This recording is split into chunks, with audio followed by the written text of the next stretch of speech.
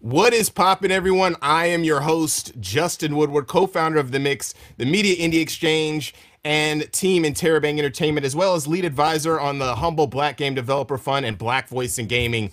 Welcome to the Mix 10-year anniversary edition of Black Voices in Gaming, where we will be celebrating amazing Black developers and their games. I am joined with my homie and part of the leadership squad of Black Voice in Gaming, Alfonso Hooker. How is it going? What's going on? My name is Alfonso Hooker. I am co-founder of Black Voices in Gaming and also Tech Perfect, which is a consulting company focused on leadership and development opportunities for women and people of color in tech. That's what's up. Yeah, I mean, this is going to be an amazing showcase. We have some developers, we have some interviews. This is live, so I may be talking to our folks out here. You guys got to turn the music down a little bit in my headphones. But yeah, the mix showcase was pretty good, and we do have a great lineup of Black developers and industry professionals who will be having conversations with and sharing their games. Games today. Yeah, and a little bit about Black Voices in Gaming. It was created back in 2020 of June during the protests and demonstrations that united us all over the world. We have been working on Black Voice in Gaming over the past 2 years and transformed it from a broadcast showcase into a movement where we not only share developers' games, but we are also now a nonprofit that is set up to accelerate the growth of professional game developers. And our mission is to help game studio entrepreneurs by giving them introductions to funding resources, publishers, press, and mentors that will help them succeed. So maybe we could just chop it up a little bit and talk about what we've kind of been up to. Yes. So the past 2 years, we've been putting this together and really focusing on the pipeline for all of the developers that we've been working with. We have amazing developers on the show. We had Tony Barnes and all these folks who we've been connected with. And what we've seen is that there's been these gaps in funding resources, marketing, publishing, and through some of the networks that Justin has put together, his work with Humble and all the other organizations we're partnered with is essentially taking this idea and turning it into a full-fledged nonprofit that we're actually going to be funding these games and these amazing Black voices that we're going to be featuring.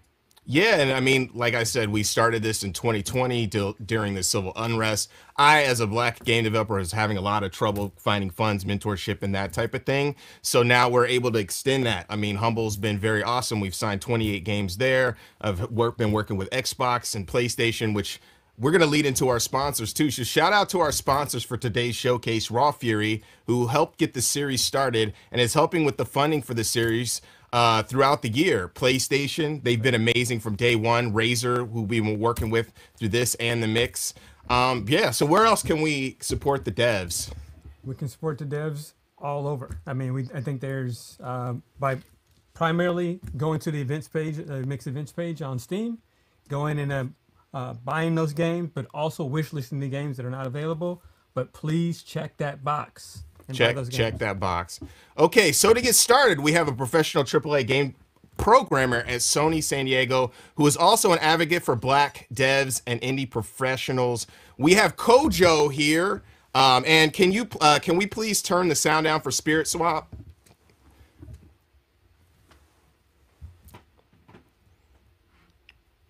Oh wow! Hey everybody. Hey Kojo, how's it going? Not bad, not bad. Good to see y'all. Happy to be here. Man, it's super amazing that you're here, Yes. Kojo. You're such an advocate for Black game developers and developers in general, and you are just a staple in the industry for being an engineer. And I think we should just get started with a little bit of your history. I think people really want to know what you're about and what you're actually doing at PlayStation.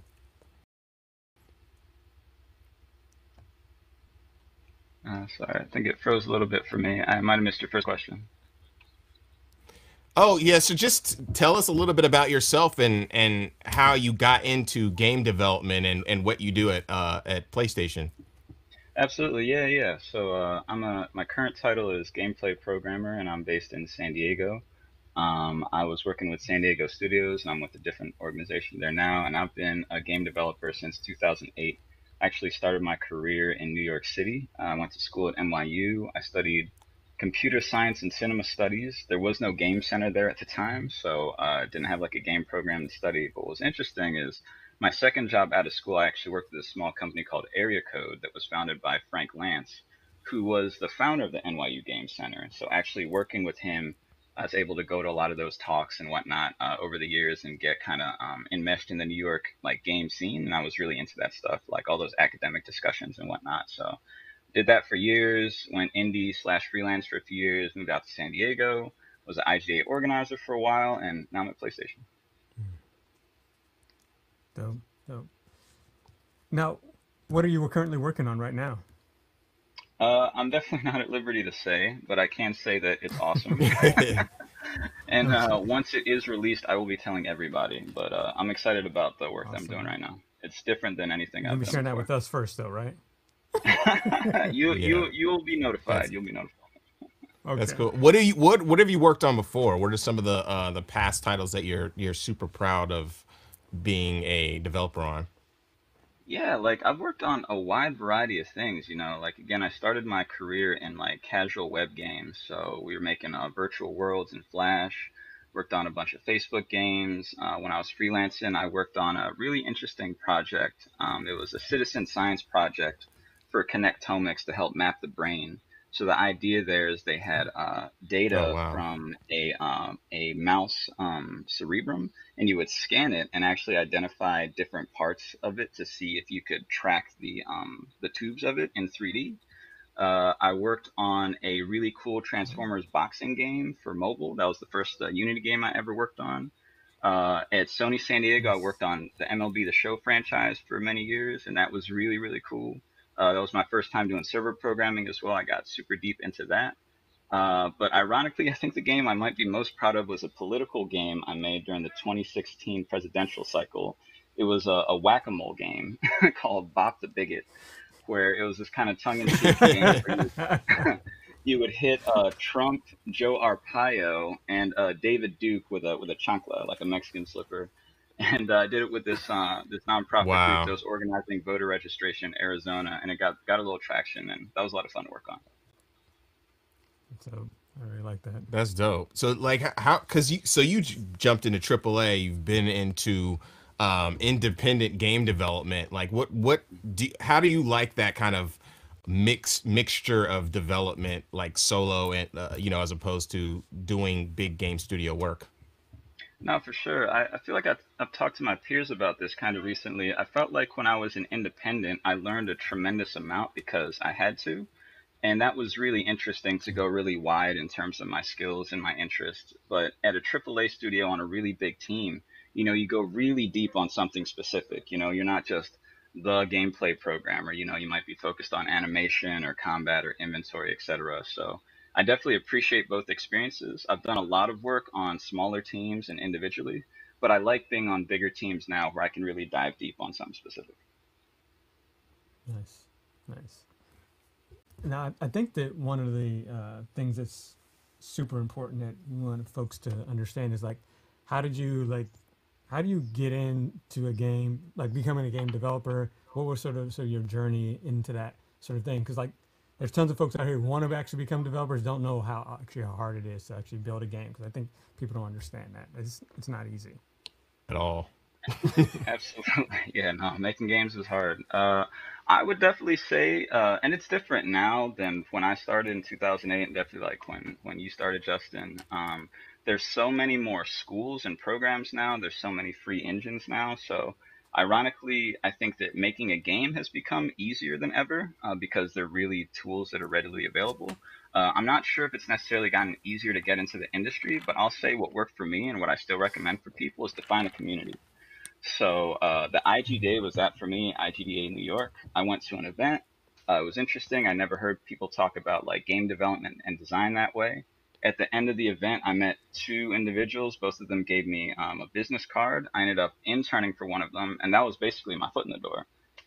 So when I came to Nice. San Diego again, I didn't really know anybody here. So I became involved in the local IGA community. We organized regular mixers every month, 2, 3 game jams a year. Through that, I was able to find some freelance work.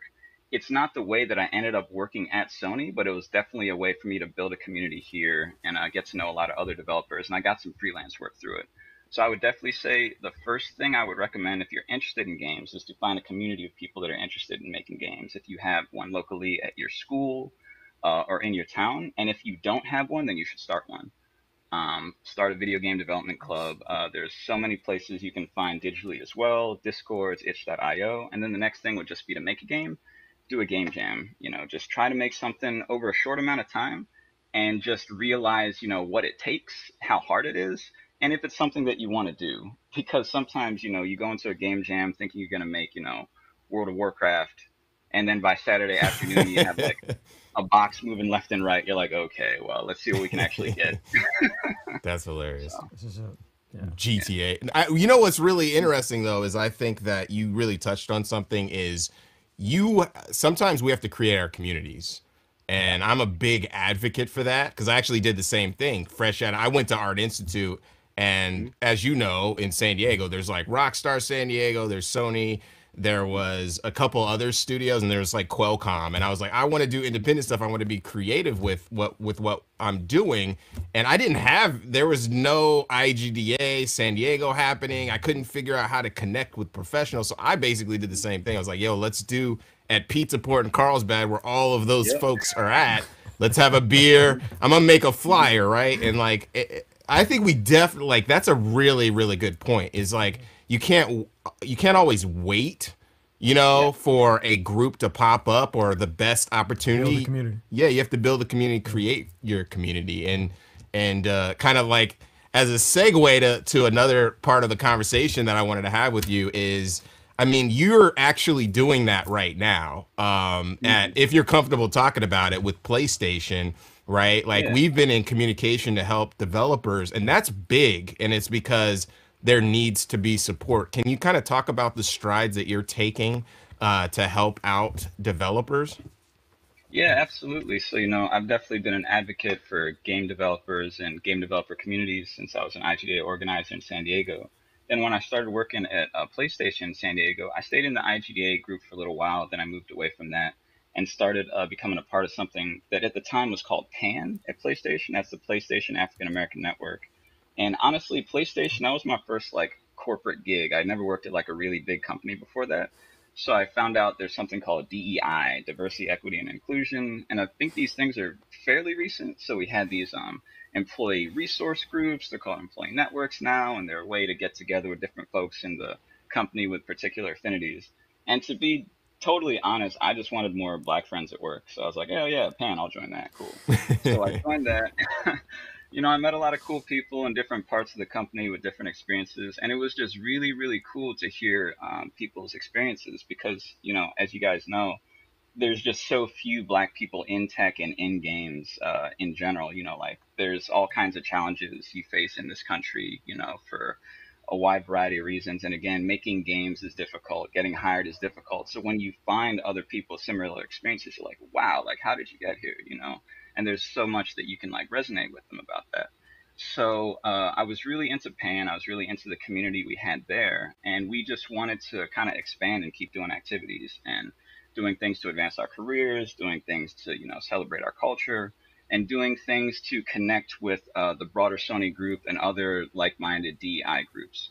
So I've been involved in that for several years. The role I kind of slid myself into was community outreach because I'm sort of an outgoing person anyway. I've done other community organizing.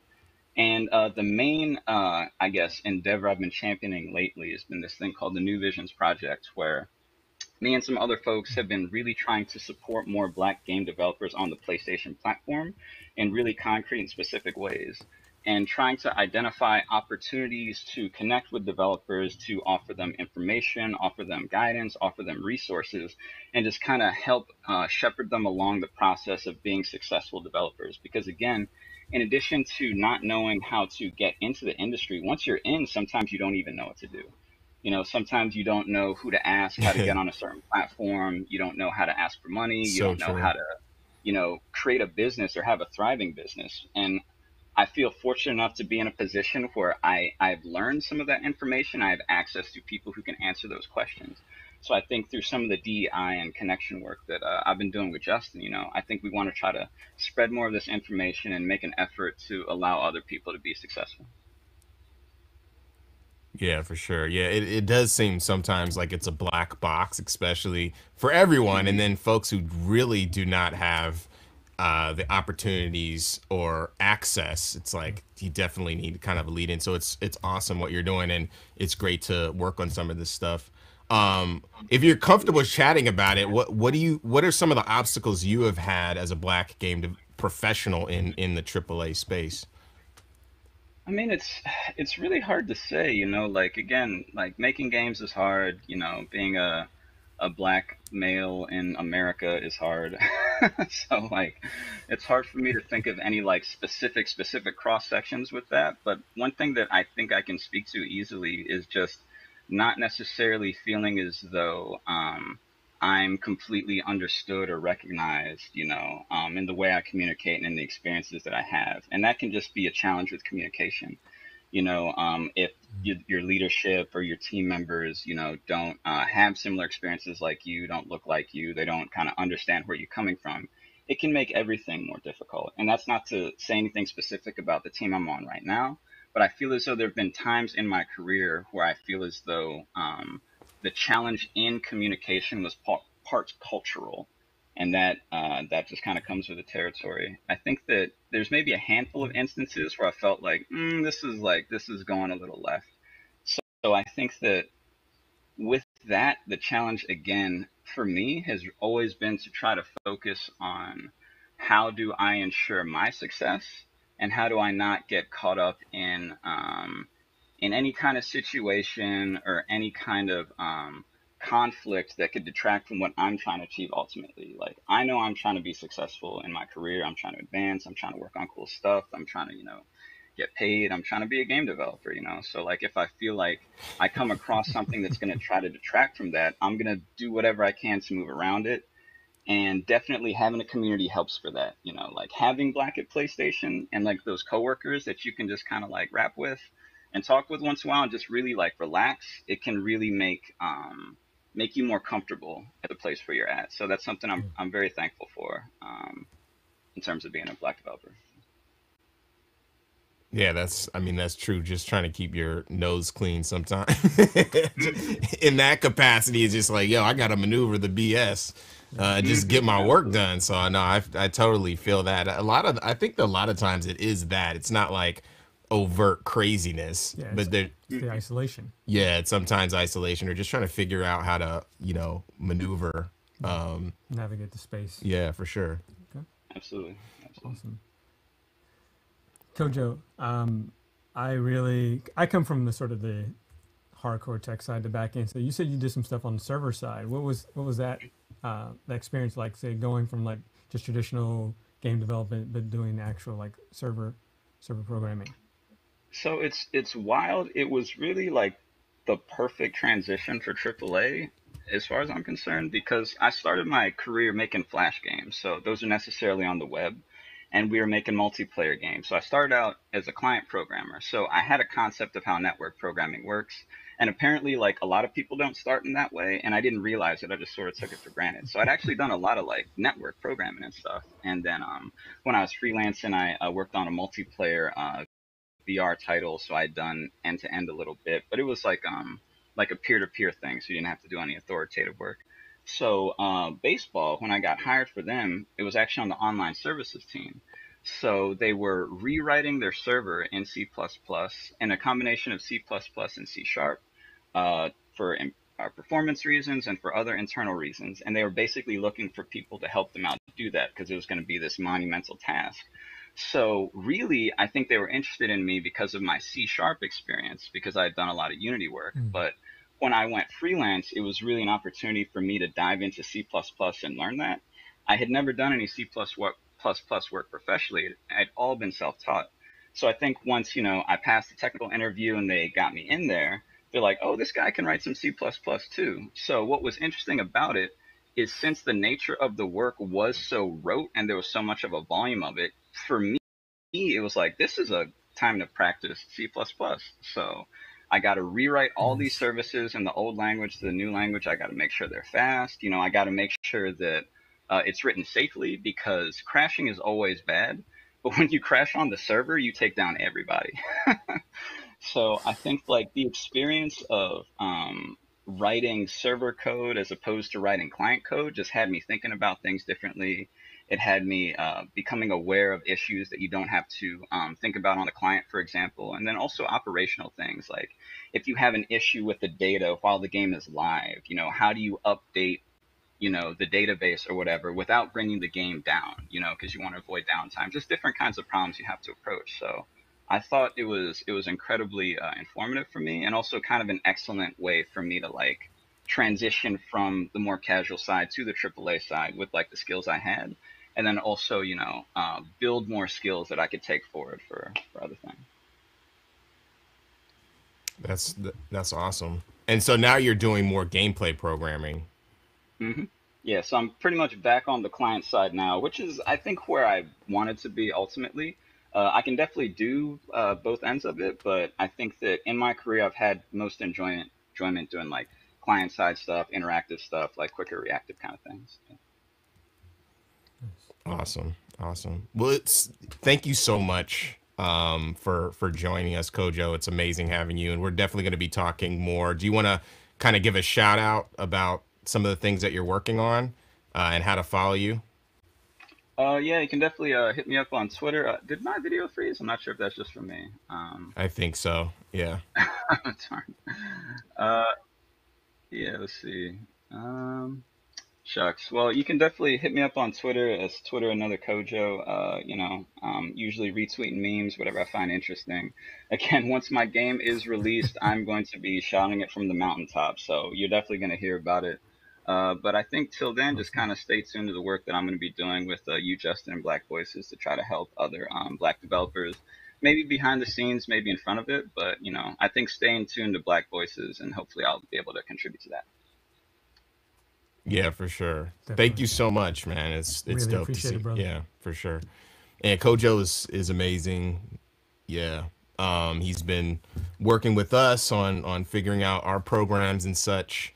It's great to see folks taking strides to make a difference in and outside of like a corporate type of setting. But we got a game coming up. All right.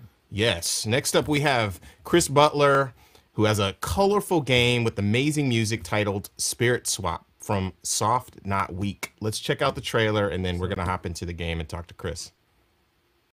I'll spend my days as a spirit, floating through. I hope I find my peace of mind. I'd swap nothing out of my heart. Try to find the light in the dark. Fly around the world, make friends on the way, and maybe you can find your faith. When the weight of the world is on your heart, I wish you well. And every single person that was rude to you, I hope they're doing better than they were back then. Cause it's all just different things that motivate the constant hate. I just wanna have a smile upon my face. Oh, oh, oh, we can swap spirits in the afternoon. Oh, oh, oh, we can swap spirits in the afternoon. Oh, oh, we can swap spirits in the afternoon. Oh, oh, we can swap spirits in the afternoon.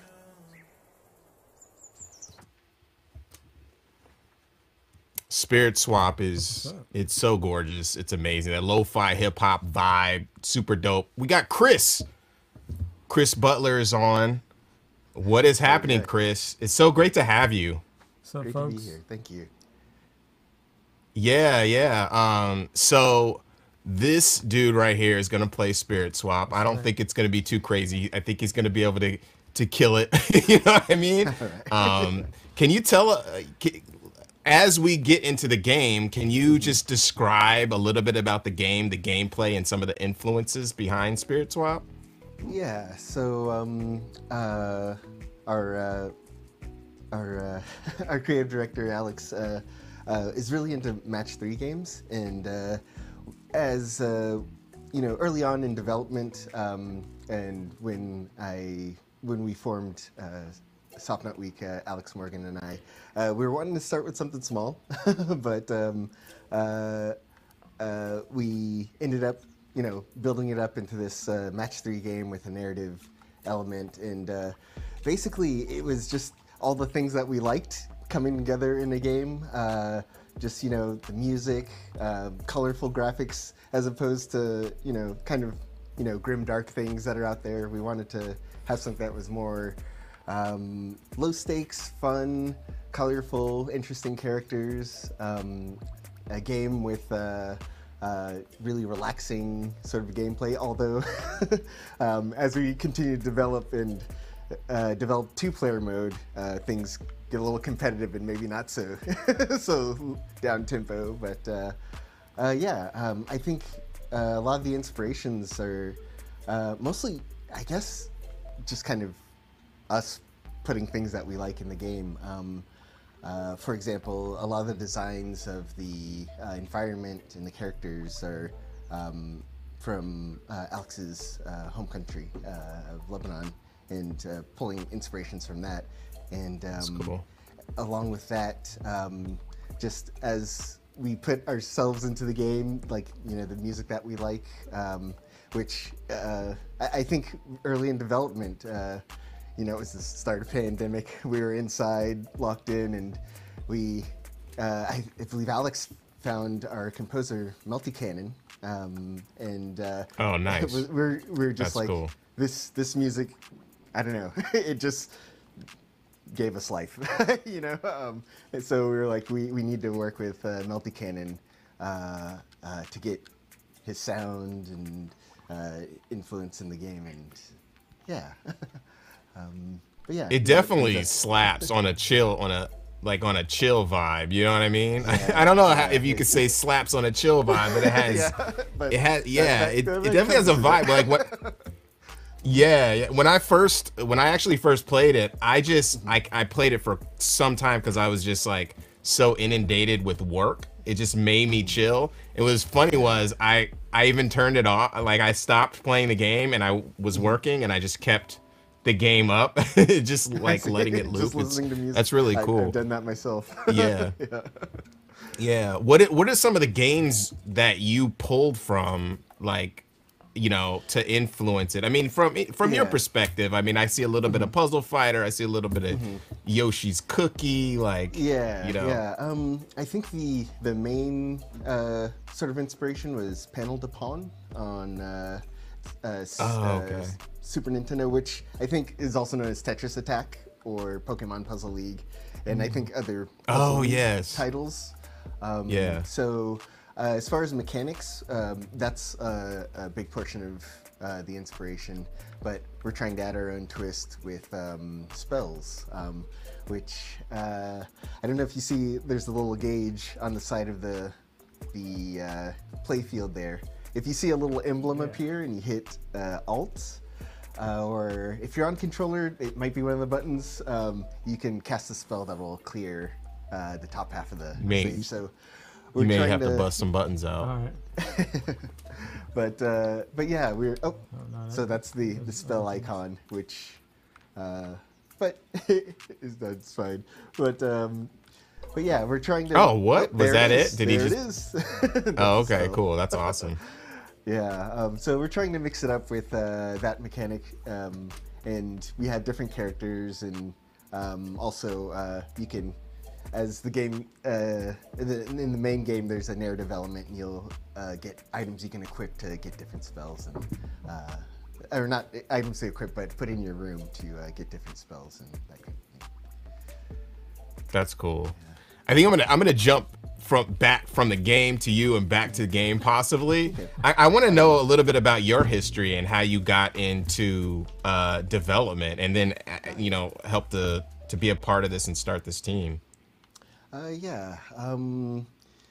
I guess ever since I was little, I guess yeah.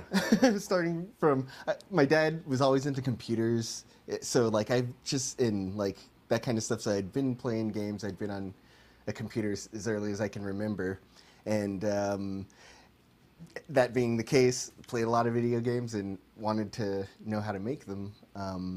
So yeah, throughout my life, I had been learning how to program. My dad had programming books, so I'd try and read them. But actually, career and getting into games in general, I started off in animation. I went to school and studied cool. media arts and animation. So I did that, but actually I didn't go into animation for about 5 years later, because right out of school I moved to Japan. And at first I taught English, and then I got a job in an ad agency. And that's probably where I first started using like programming, because for certain projects they would need like web work, and I would, doing basic things with JavaScript and whatnot. I just was, using it on the job and learning from there. And, also in my free time, and I think just as a previous guest had said, trying to make Flash games, I learned a lot of ActionScript, which, is also kind of related to JavaScript as well. So, yeah, from there I built up those skills. And after returning to the US, I was looking for work, and was still doing some freelance web design. And since I was mostly self-taught, I, kind of didn't have, I guess, kind of the confidence, even though I may have had the skills at the time. So I got a certification, and then from there, yeah, most of my gaming development work had been in personal projects and things like that. But I had developed more kind of the professional side of programming skills with my work on web design, and I did, some working at a startup. I learned a little bit of back end as well, making a mobile app, and working with other team members, Morgan and Alex, when we. I guess at first we were like, hey, you know what? We have a lot of skills here. Why don't we try making a game? And yeah, and I guess that's what brings us to Spirit Swap today. Yeah. That's cool. You guys had a successful, successful Kickstarter. Can you talk about kind of the journey of developing this game? Because I know it always is a journey from development, funding, all that kind of thing. Right. So yeah, we had started working on the game, and I think perhaps we were at a point where and I think the pandemic did have a little bit of an effect on it, because like we were just like indoors all the time. We're like, what are we going to do with all this time? Let's, buckle down and make this game. And then we started, and then we were like, all right, and things started picking up. And, we had reached out to Multi-Cannon, and he agreed to help us with the music. We had reached out to others to, get help on how to start a game and whatnot. And yeah, and then we were like, I think it's time to do a Kickstarter, and yeah, we were asking around for advice of what amounts we should start with and whatnot, and we decided on an amount of $75,000, and a lot of people were maybe a little thinking maybe we should bring the amount down, but that's the amount that we needed to be able to, properly pay the people we want to work with and invest in the things we need. And we started the Kickstarter, and we doubled our goal and made $150,000, which was that's so dope. I know, a very good sign. That's really good. I love this game.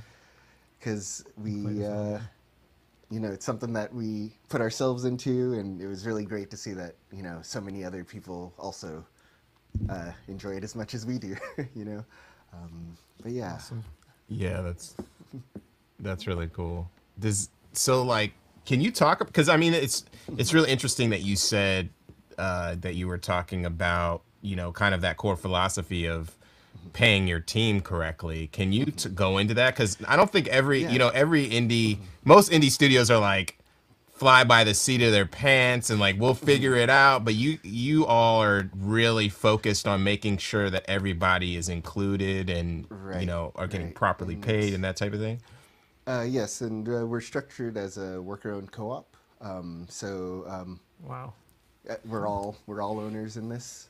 So we're trying to we're to start off with, making a co-op in the U.S. is quite tricky, and that's a big challenge that we've come up against. But we're working through it and have a lot of great people to get advice from. But yeah, so we want, because right now we can't bring all of our contractors in, but we want to make sure that one, that while they are working for us, that they, you know, can live on, you know, the work that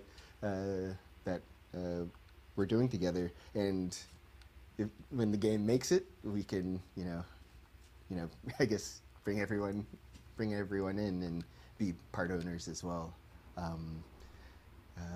But yeah, it's really important for us that you know, Softenot Week doesn't end up being like this entity that is just out for money, and that we, you know, take care of, you know, the people we work with. For sure.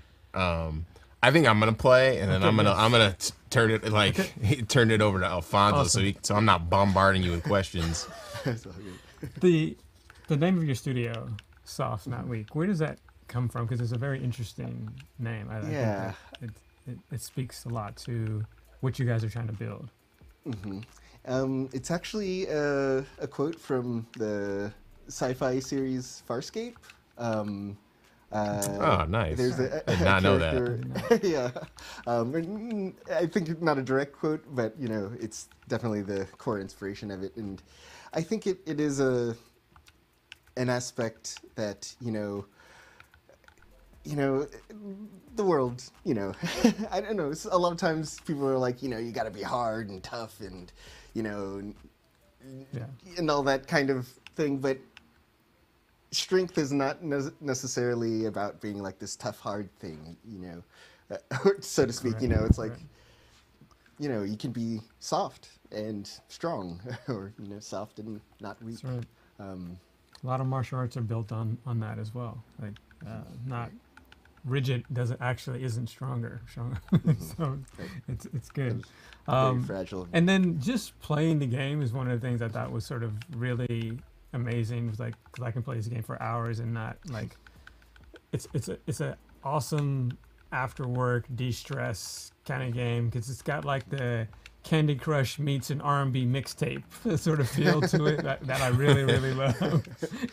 And I can just like play and chill and like just vibe with the music and like do the matching and like, you know, and try and get better at it without like a bunch of anxiety, like no one's trying to shoot me or run me over or and you know, sometimes you need a break from that, especially as a person of color in this role. You need a little something to de-stress with. So I think that's uniquely important. And even in the narrative that is being written for the game, we didn't want it to be like this big, you have to save the world or everyone will die kind of thing. It's just you prepping for a party with your friends, essentially. Oh, is that it? That's awesome. Yeah. Can you go into the narrative, because that's really interesting. I did not know. Sure. Yeah. So I've not read too deeply because I didn't want to spoil myself, but oh, okay. But I do know, like, the basic outline of the game is Samar here is can swap spirits.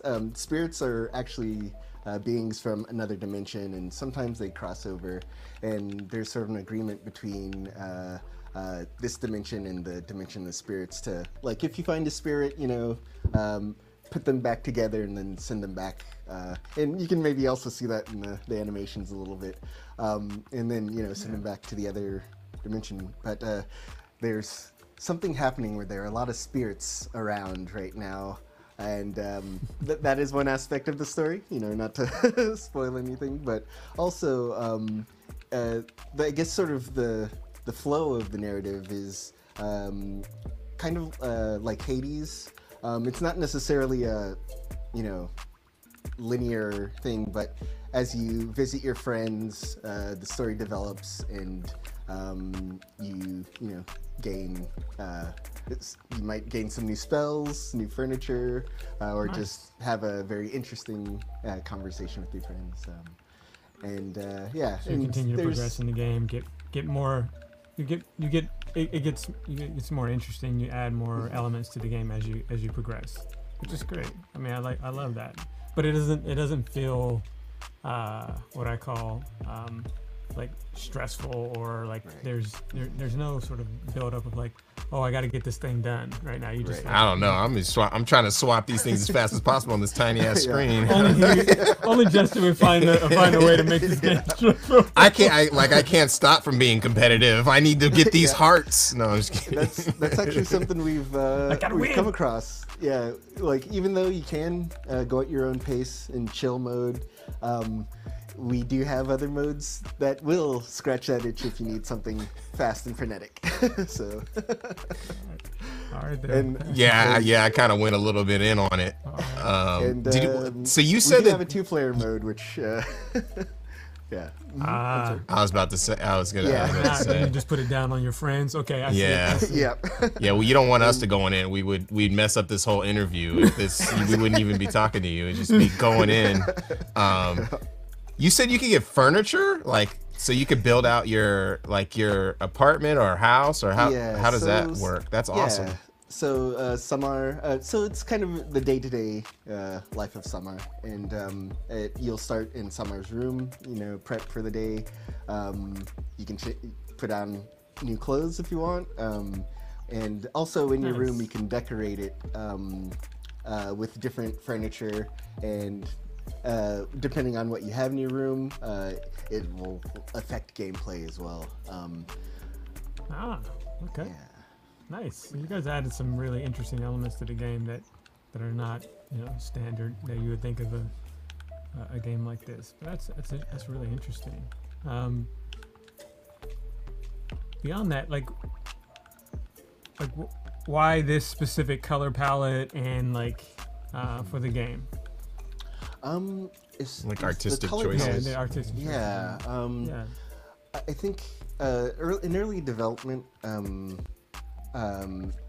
as I mentioned earlier, Alex had drawn some inspirations from their home, and there's a certain color palette that is similar to this that they wanted in, particularly I believe this blue is a particular blue that Alex wanted in, and yeah, and I think just in general, and some currently we do in this demo there's this, but as you may see other scenes in the future, I think we did just want colorfulness in general, just to evoke joy rather than rather than any kind of It's not gloom and doom, darkness of space. right. So I have one last question. So what is it seems like this game is very inclusive. It's very colorful.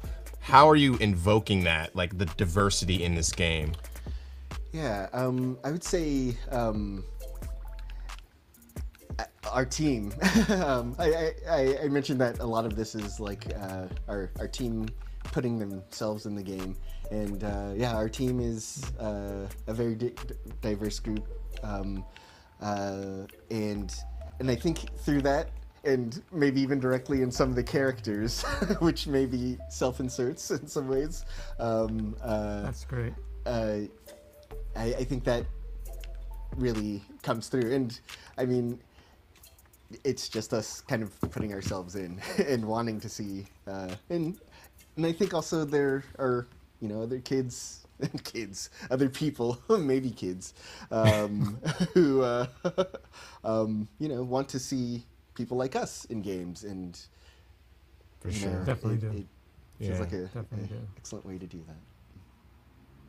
We appreciate you jumping on, Chris. It's been amazing, and I've been following the game. I've been trying to support it through like the Black Game Developer Fund and that type of thing. How could we find out more about the game? Do you have any release date updates or yeah, that type of thing? Yeah, so release date, the plan is Q4 2022, later this year. Awesome. And if you want to follow development, at Softnut Week on Twitter is nice. a great place to start.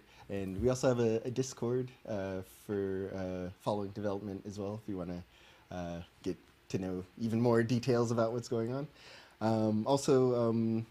Yeah, we'd appreciate it if you wishlist us on Steam, and also maybe also follow us on itch.io. You can also get the demo there on both Steam and itch.io if anyone out there wants to play it. Awesome. Absolutely. Thank you so much, Chris, and we'll definitely talk to you again soon. Definitely wishlist the game. Absolutely. Wishlist the game. Buy the game. Q4 will be released. And play the demo. Play the demo. Yeah. It's dope. You'll love the vibe of that game. Yeah. Chris, so dope. It's great that they were able to jump on. Shout out to our sponsors again, Raw Fury, PlayStation, Razer, and everybody who's watching the stream and the developers involved. Coming up next is Hiboka, a single-player survival horror video game based on folklore. I don't know why I said video game. It's obvious it's a video game. From Madagascar and set around the middle of the 20th century, from Salim and his team at Flying Carpet Games. Let's check out the trailer. Check it out.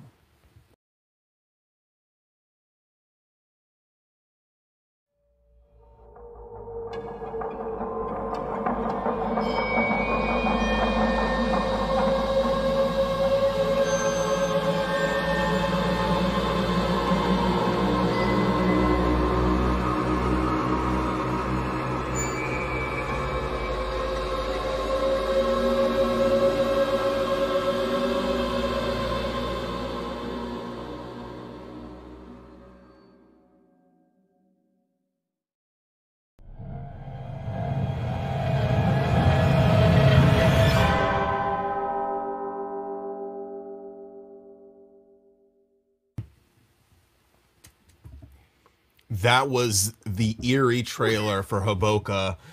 We have Salem on the line. What is up, Salem? How's it going? Hi guys, how are you guys doing? Good. I can't see your chin. Oh, I'm just okay. And now I can see your chin.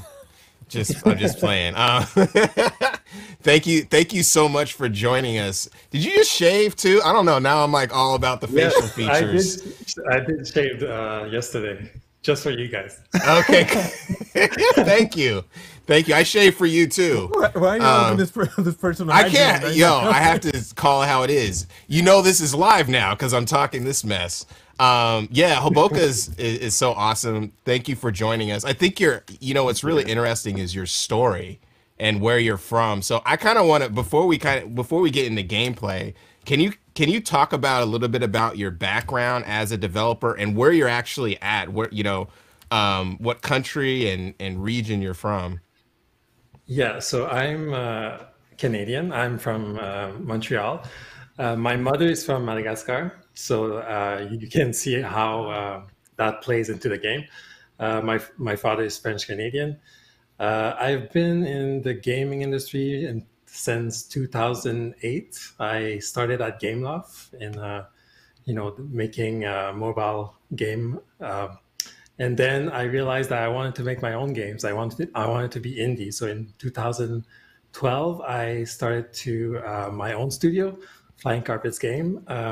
We did a first video game, the Girl and the Robot, that you can see here. That was released on PS4 and also on Steam, also on Wii U, if you guys remember the Wii U. And yeah. And then we did a card game, and now I'm back in video game, making my second video game, which is a game that is a little bit more personal because it goes into the culture from my mother's side of the family. So the inspiration came a lot from the story she told me. And then I started, to research about the mythology, about folklore of Madagascar, and I discovered some pretty dark things. There was some good thing, but there's a lot of things linked to the underworld and death, and so it kind of tied in with the story I wanted to tell of grief. Yeah, basically in this game you can play as two characters. The first one, the one that is playable now is Alexander, which just lost his mother, and he's trying to find a way to reconnect with her, with the you can say the means of Malgashi witchcraft. So Hiboka, the word Hiboka is one of the words that means underworld in Malgashi culture, and so he's trying to find the gate that connects the world of the living and the world of the dead. And the second character, Ramala, is a Malagasy girl that is caught in this story because of circumstances, and is caught because of Alexander's action inside this mansion that is hidden deep in the woods of Madagascar. And so there's what you play as two characters, and there's a lot of ethical choice that you have to make. There's a lot of puzzles, but basically Alexander is trying to go deeper into the mansion to find this gate to the underworld, and Ramala is trying to escape this mansion of horror. So basically that's a little bit of the setup of both characters. What's interesting is that you play both characters on the same timeline, but the action that you make as one character affects the consequences of another character. So once you play with that character, so you're going to be switching between two characters, and decisions that you make stay consistent within the timeline of the other character. So for example, if you take something as one character, or if you break something, or if you leave a door open, then when you play as a second character, all those things are going to remain as is in the world. So that's a little bit of the unique selling point of this game. If you guys remember, if you played whole game like Resident Evil 1, where you play both character, when you play as one character and then the second, everything is perfectly closed, locked, and you have to replay in an alternate kind of similar world. But for this game, every action that you make is gonna stay persistent in that persistent state as you switch between two characters. So that's basically. So, I was just gonna say. So as you're switching like in different parts of the story, or as you like, if you beat the game and then you replay, it maintains the integrity of what happened before. So basically, yeah, there is 3 chapters: a chapter for Alexander, a chapter for Ramala, and then a final chapter where you alternate between the two characters. But so when you play as Alexander, you're gonna make decisions, some of them ethical decisions, because and that's also gonna affect the path that you're gonna take at the ending. And then when you switch to the second chapter as Ramala, then all the action, the consequences of those actions are going to remain. If that makes sense. No, that totally makes sense. I felt a rumbling feature on the controller as the there is the door slid by. I was like, wait, what?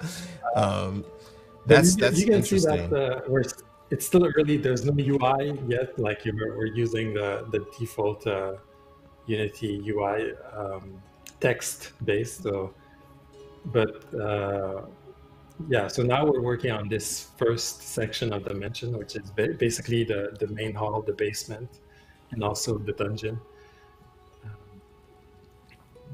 Could you talk a little bit as we still play? Number one, is he going in the right? Is he doing the right thing? No, you have to go back. Stay on my business. I know what I'm doing. You gotta listen. He said go back. Go back. Yeah, and also you can run if you hold down the X button. I believe if you have an Xbox controller, it's either the X button. Yeah, there you go. To the right, there should be a door on the right side of that room. Yeah, if you turn right again. On the right side of here? Oh, okay. Yeah, just You're gonna run into the corner. I can't say anything because if I was playing, he would clown me the whole time. Yeah. It's pretty funny. Could you talk a little bit about your team? And you could interrupt and just jump in and tell them where to go too. But sure. Yeah, take that rope. There's a little bit of flavor text there, but it's okay. So my team is a little bit scattered all over the world. One of the main person that stayed with me with my previous game is Ayaka Nakamura, who is based in Japan. So yeah, you can attach the rope here, and you have to go back near the throne to put. There should be a lever near the throne. If you go back, no, not that way, the other way. No, the other way. Yeah, there should be a throne. Like, just go for it. And the lever up here. Yeah, okay, right there. The puzzle elements are really cool. It's interesting. Yeah, so you attach and then again, press it again. Yeah. So Ayaka is based in Japan. She's the one doing the concept art and also all the promotional art for the game.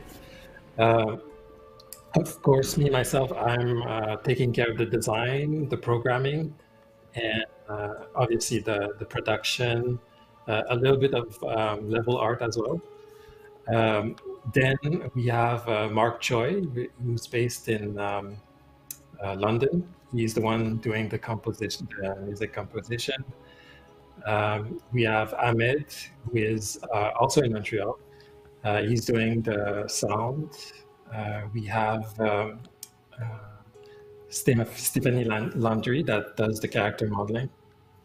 So I'm pretty much the one full-time on this, but and other members come in and out to do their job, and I'm the one integrating everything into the game.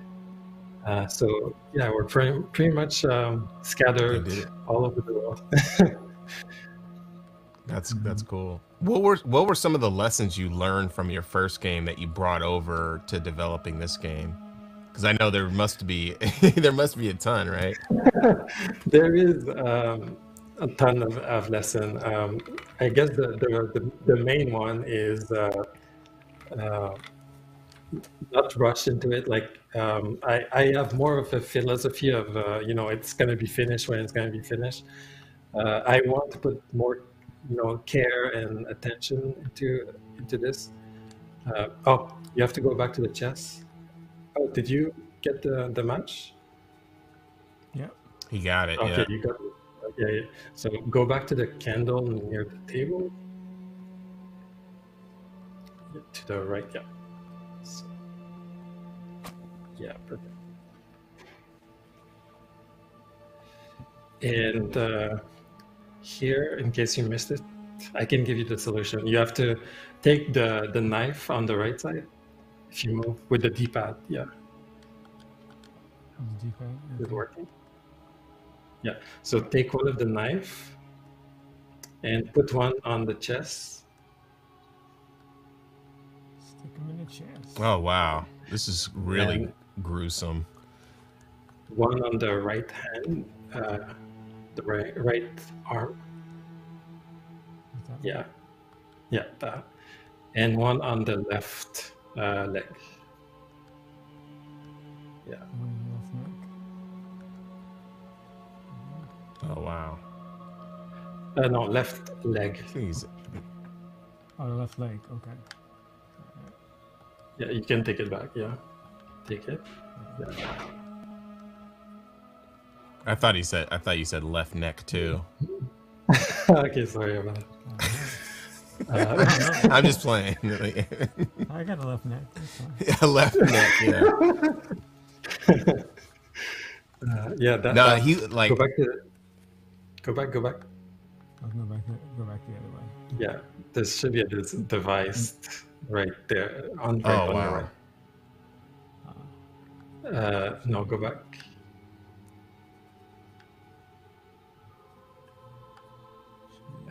Yeah, to the left, to the right. Yeah, go there. Okay. Exactly. That's interesting. And again. So what are your, obviously this has some survival horror influences. What are some of your main influences for this game and other games that your studio is developing? Well, I've always been a fan of the Silent Hill series and okay. Fatal Frame. So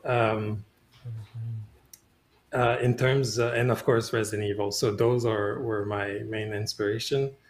But in terms of storytelling, a lot of it is from like puzzle game, from like Zero Escape series and things like that. It's less, there's less action. It's more about the puzzles, about you know, in the vein of escape room and stuff like that. But there is a little bit of action. Oh, that's so interesting. I haven't played the Zero Escape series. I gotta check that out now. Yeah, it's really good. Yeah, you're going the right way. Yeah. So what are some of the challenges that you faced, you know, developing this game? There is challenge, but I would say it's kind of challenge that are fun to overcome. So a lot of it is research, you know, to make sure that I have, in terms of like finding out monster. Like for example, you'll see a monster soon.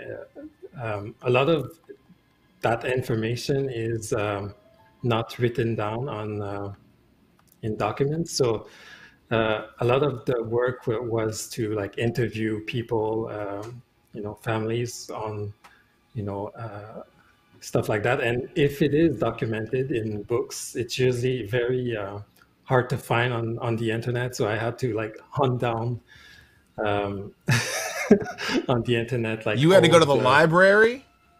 I had to go to the library, stop playing video game, and actually, you know, open a book and you know, order books that have like one print left in the world or things like that. Like for example, here's a monster called the Kinoli, which is a monster that used to be human, but was possessed by a human, evil human spirit for such a long time that their appearance changed to something like this, or a creature with very long nails. And that's cool. I can imagine just the discovery during your research would be quite fun, especially during development.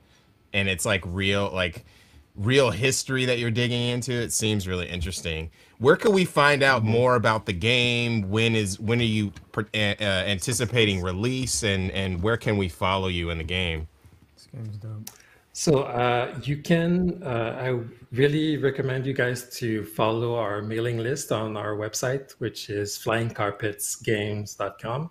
So you should be able to, you know, register to our mailing list. We're also on Steam wish list if you want to wish list us. So we're gonna send information updates through Steam and also through our mailing list. So those would be the two main way to get to follow us.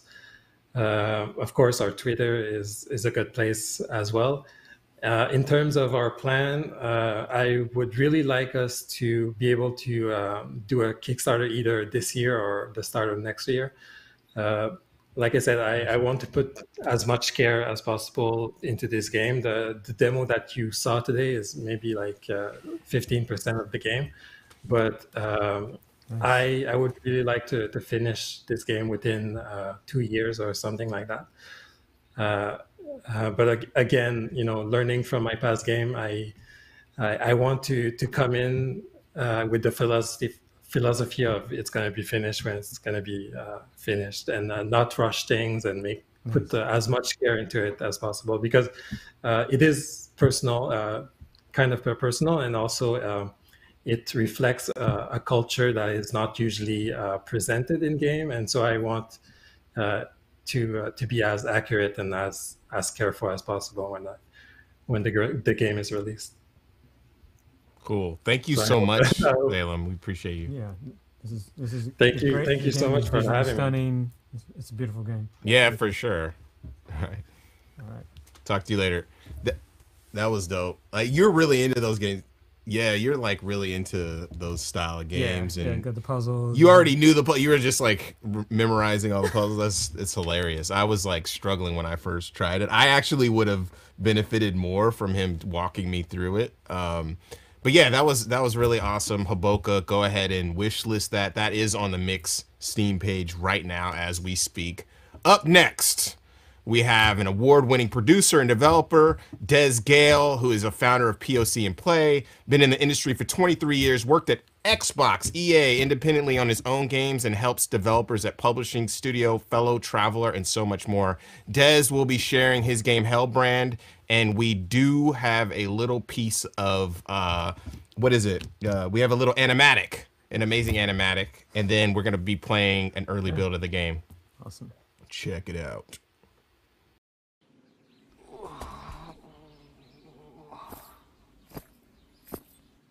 That was incredible. Must have been 20 of them. No, at least 30. Unbelievable. But why do you let them live? They are just villagers. There's no honor in that. But we haven't seen the action this whole journey. We're trained to fight. Fear not. There is plenty of fight for you in here.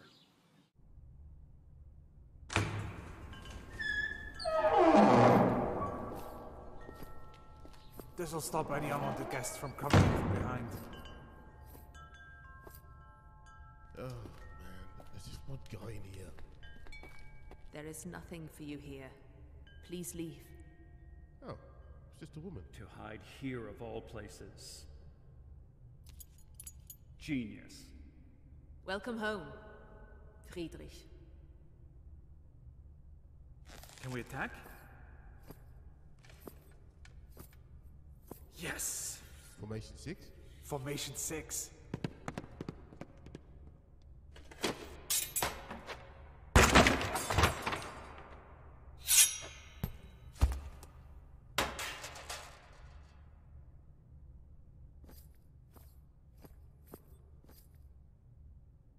Where is the boy? Why are you doing this? I am a soldier. I serve the crown. It is on the wrong head. That is not up to me. Do not be a fool. I taught you better than this. Better foolish than blind! Where is the boy? Even if you get through me, you'll never find him. You could be right. Then leave!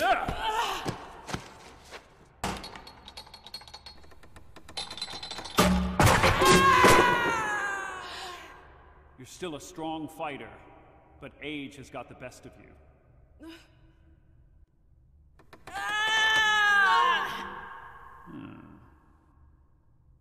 Maybe I won't need to find him.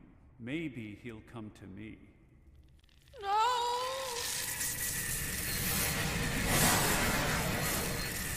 Lucius, you fool. Okay, it's okay. There we go. Hidden in plain sight. Impressive magic. You cannot do this. You know she will kill him. You may as well leave him here with me. He will never forgive you for this! This is for you. It's a shame the circumstances weren't different.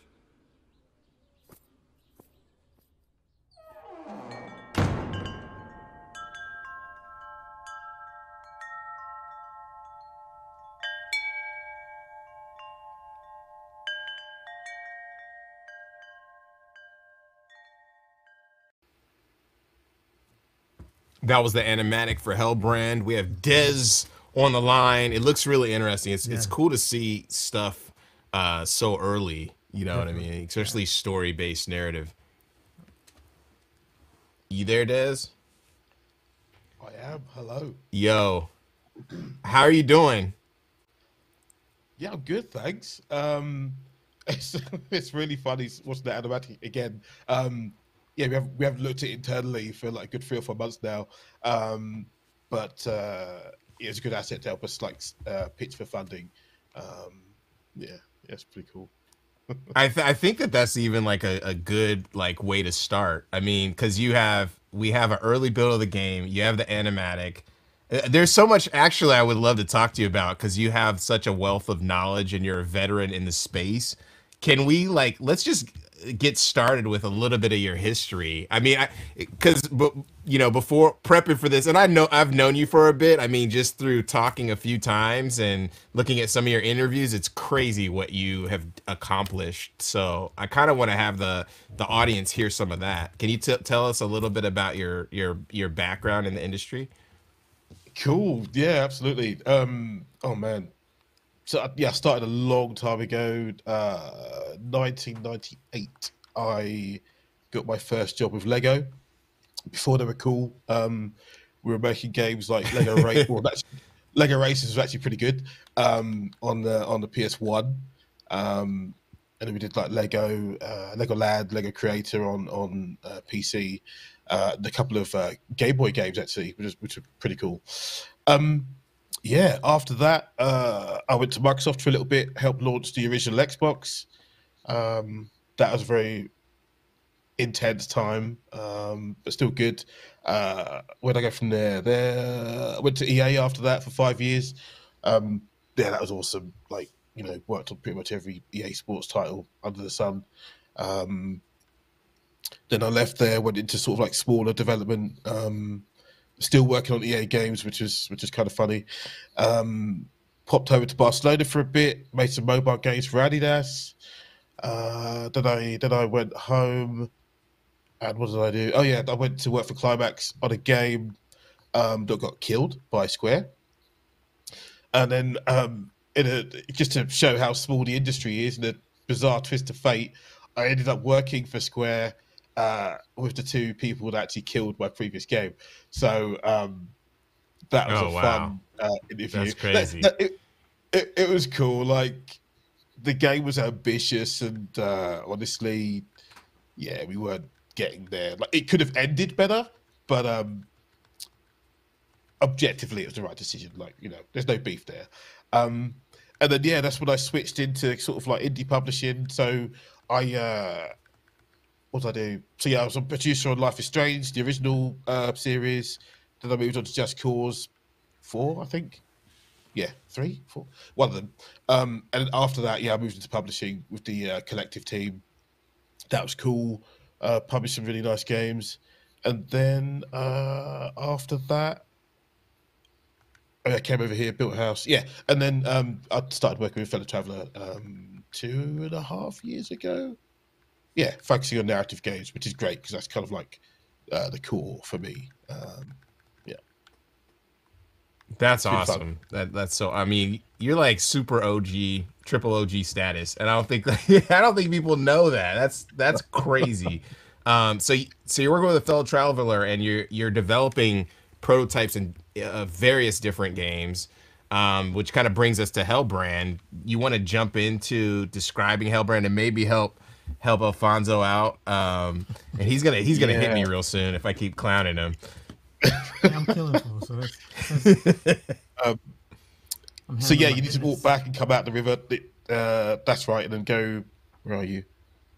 Yeah, if you go back to the main path, yeah, you go over the bridge, you'll be fine. Yeah.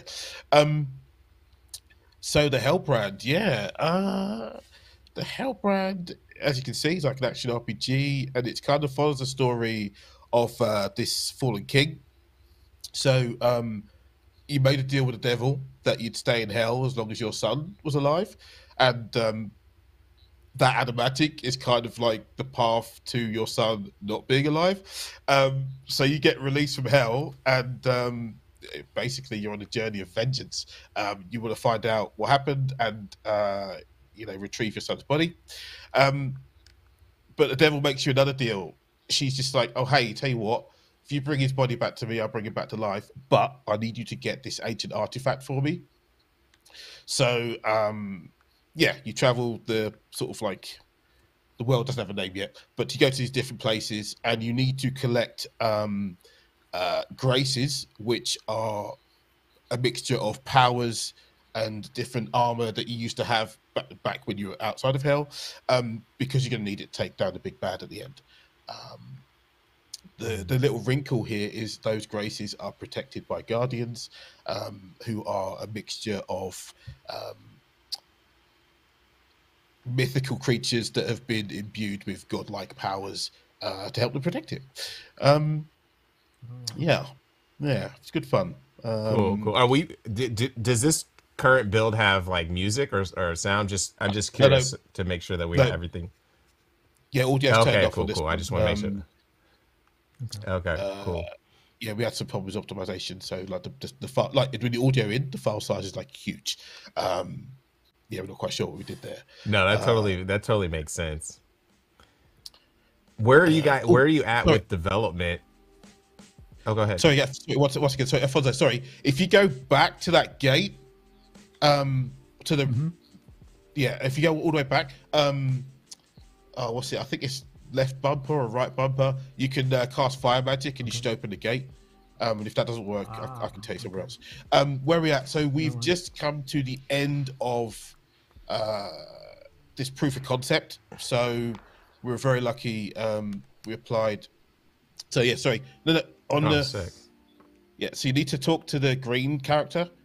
If you press what's the controller? B. Have you got? Yeah, good. He'll ask you to light the brazier, and then that's when you press that fire attack, and it should light. So we got concept funding, which is literally just to write a design doc from the state. There we go. Okay, that didn't work. If you come a little bit back down the path,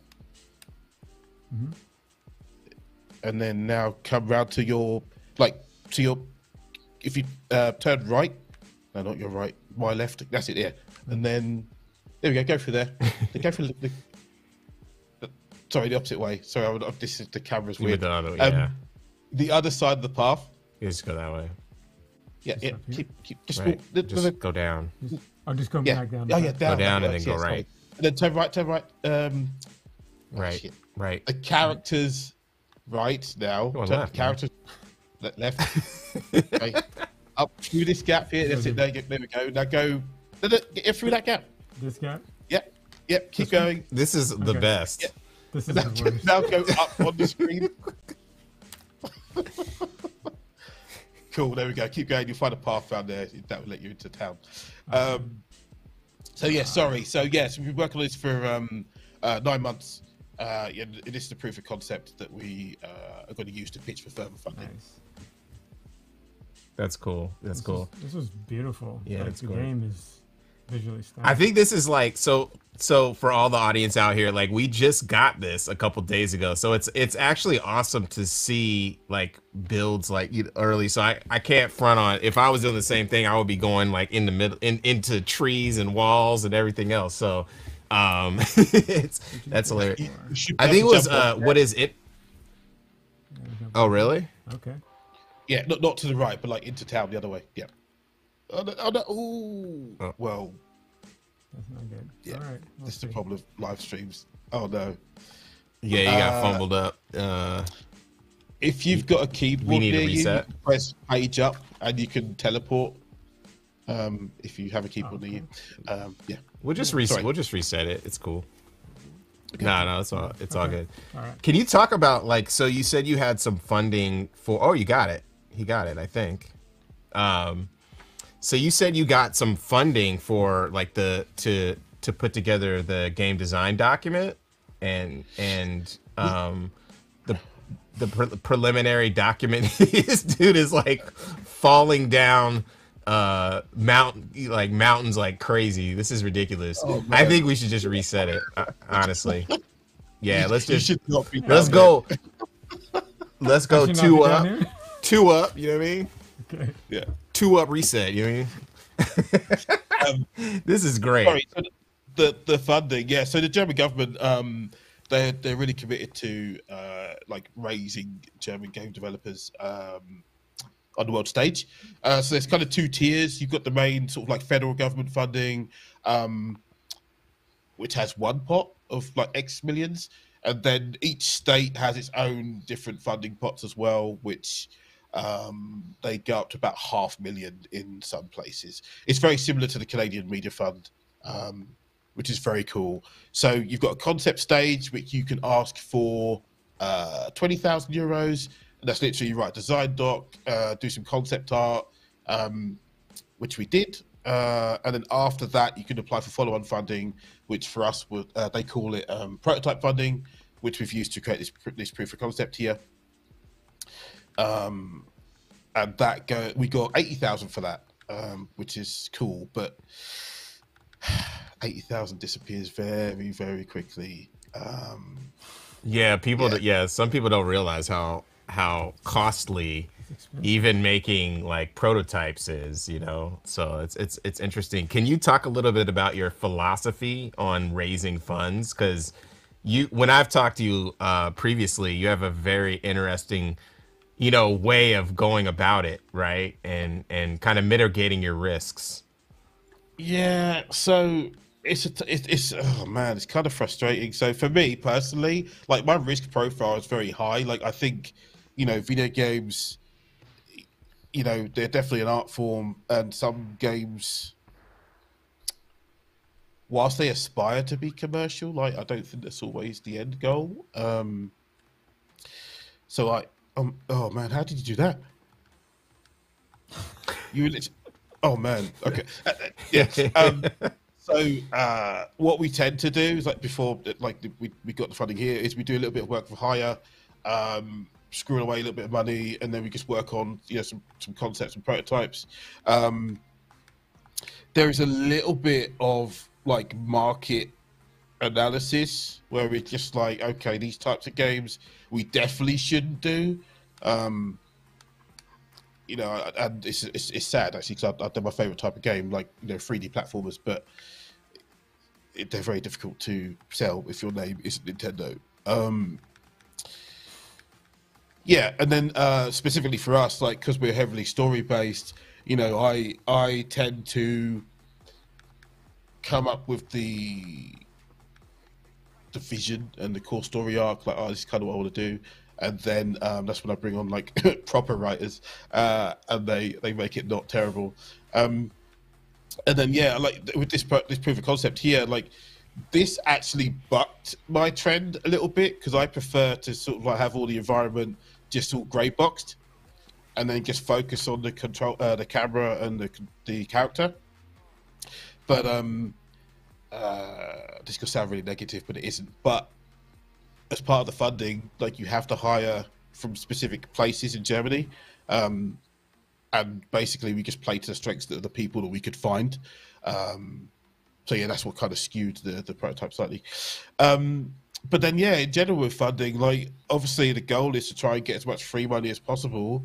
So, you know, grant funds first, and then speak to platform holders, and then if you still need money after that, that's when you start talking to publishers. You know, because each terms, you know, just get less and less attractive. Yeah, that's super interesting. I don't know if this is where he's supposed to go, but it's amazing. Yeah, you're right now. You're down. Yes, it's good. Oh, okay, that was really good, because I was just looking at how everyone was doing. That's really funny. One of the questions so you've worked with publishers, you work with big AAA companies. In what ways have working for a publisher influenced your growth as a developer and a leader in the industry and your path? Oh, cool. I guess knowing what sort of like internally the processes are. So when you're making the pitch materials, you know, focusing on some areas over other areas, and knowing you just have to be specific. So publicly, like some publishers are very clear about what they want and what their labels are about. Others aren't so much. It's a bit more difficult, but the conversations just happen much more faster when you do that. And also, the biggest thing is not to assume. I mean, you know, unless you're in the upper echelon of superstardom, don't assume that who you're pitching to knows who you are and what you've done. Like, always be, you know, clear about going over that again. And then, and some of this is just kind of, you know, direct insider knowledge. Is that sometimes there's just budgets around where they've just got to spend the money. Sadly for me, it doesn't always line up the types of games that we make, but yeah, you know, budgets, you know, they're annual and they need to be, you know, they need to be allocated. Otherwise, you don't get them again next year. Yeah, and then I think the biggest thing is just knowing that, you know, there's always more than one person you need to convince.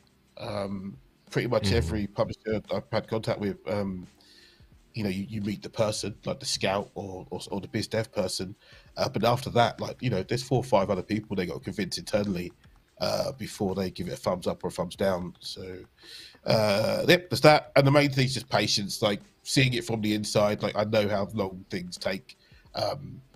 You know, it's not going to be a week or 2. Sometimes it could be 6 or even 8.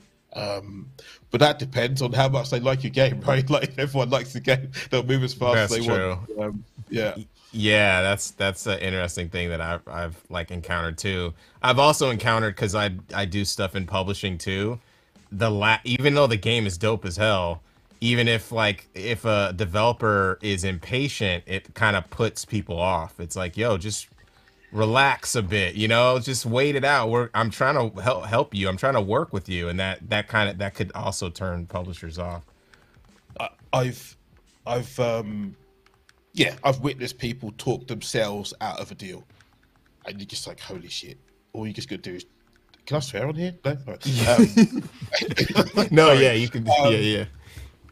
All you got to do is just, like, you know, shut the F up and you'll be all right. But yeah, some people. Yeah, it's hilarious. Yo, thank you, Des. This game is dope, man. Yeah, the game. It's really cool to see this early on. Thank you for sharing it with us, and thanks for joining us. We have to have another longer another conversation, because you have so much information. We just have to chop it up. But where can we find out more about Hellbrand? Cool. So yeah, we're mainly on Twitter. A little bit quiet at the minute, but that's on Hidden Titan DE. Mainly shout on there. The Steam page is up, so you can wishlist the game right now, please. And then for me, like, I'm at Kid Desimo on Twitter if you want to see me mainly shitpost and occasionally talk about the game. That's hilarious. Cool. Thank you so much, Des. I think we're gonna go into a short break, and then we're gonna come back with a friend of ours, John Davis from Black Sheep Consulting. So thank you so much, Des. Thank you. Yeah, cheers. For sure. All right.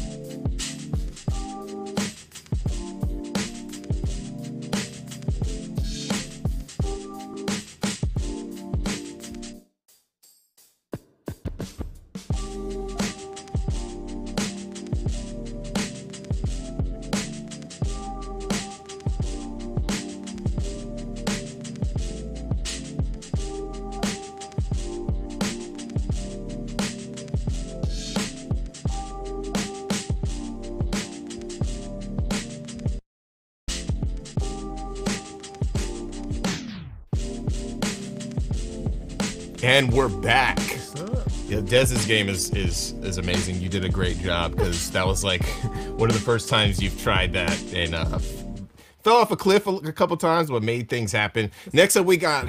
I'm not even giving you a chance to rebuttal. You know what I mean? I was looking at Mary back there. She was like, "What the hell is this guy doing?" But I wouldn't have done any better. So up next, or right now, what am I talking about? John Davis, co-founder of BitSummit, Black Sheep Consulting. He does so many things. He's on the line. What's up? What's going on? What's up? What's up?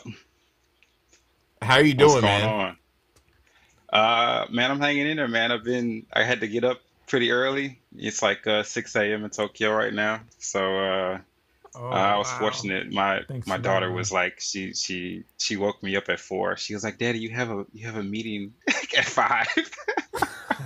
Wow, that's crazy. She's your assistant already. I know, right? That's cool. How you guys no, doing? But it's really. Sorry, there's a little bit of a delay, so like I think we'll have to just maybe leave a pregnant pause. Okay, we'll have to be like the that guy on the scene at the for whenever he's reporting, from overseas, he's just waiting, just sitting there. That's what it's like. I have to have my just sitting there for a second. Yeah, just like this. Okay, cool. Yeah. But no, it's awesome to have you on board. I've been trying to have you like on one of the Black Voices of Gaming for a minute, but then I cut like the last time I caught COVID right when we were supposed to do a stream, which was unfortunate, but it's great to have you here. I mean, you're so influential in the space with BitSummit, your work at previous convention stuff. I know I'm blowing you up, but you have to toot your own horn a little bit. Can you just talk about like the thing, because you have Black Sheep Consulting, and you're producing, you're working on a lot of different games with a lot of folks, and also it's not easy to get in line with and in tune with folks, Japanese developers and publishers. Like that's something you have to really work your way up to. So can you talk a little bit about your journey? Yeah. So my kind of origin story was, I came out to Japan to teach English, and with under the auspices that I would kind of freelance, in journalism, and that was right before, that was like around 2004, so it was a few years before the whole kind of world kind of crashed with the Great Recession, and I was just here kind of freelancing a little bit for IGN, for Famitsu and stuff, met some nice people. And kind of slowly worked my way through journalism into helping out game devs here and helping out publishers here and things like that, which led to me working at like Grasshopper Manufacturer, working at Q Games, and at Q Games I worked with James Milkey to start BitSummit. Nice. That's dope. Like, how did you start? Because when we first met, I did not know that you originally started with James, and I love James too. Like he's gonna be here in the city. I think he's gonna be DJing and playing music, which is crazy. How did you guys like come together and form BitSummit? Well, we kind of ran in the same circle. I mean, the foreigners that work in games here in Japan is very small, small group of us, and we had a lot of friends in common, and right after I joined Q Games, we went out for lunch, and he was like, "Hey, I'm leaving Q Entertainment to come work at Q Games," and the two of us were there, and we had just finished, I think, shipping a Pixel Jump 4 AM, and we had some free time, and he was like, "Hey, let's do a convention," and I was kind of like, "What are you talking about? Like, what do you want to do?" And he's like, "I want to do something a little bit different than your typical stuff. I'm gonna like do something that really highlights Japanese indies here."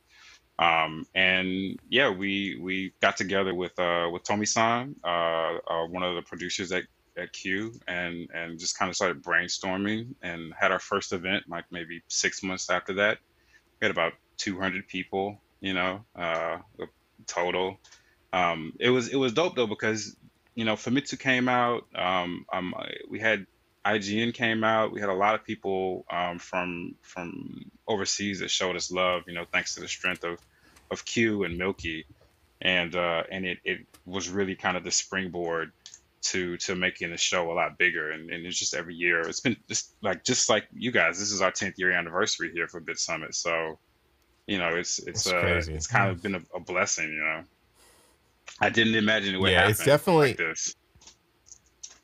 It's crazy. It's like, going to BitSummit is definitely a destination event that everyone should go to. And it's just like, I love going. It sucks the 2 years that we couldn't do anything, or we couldn't go out, because I missed going out there. It's like in Kyoto. It's just gorgeous. So, definitely props on that. I know you were writing some notes, so you want to jump in? Yeah. I mean, one of the things I want to know is, like, how do you find other devs of color community? Obviously, in Japan, there's not, like a plethora of Black people there. So, so how are you connecting with folks?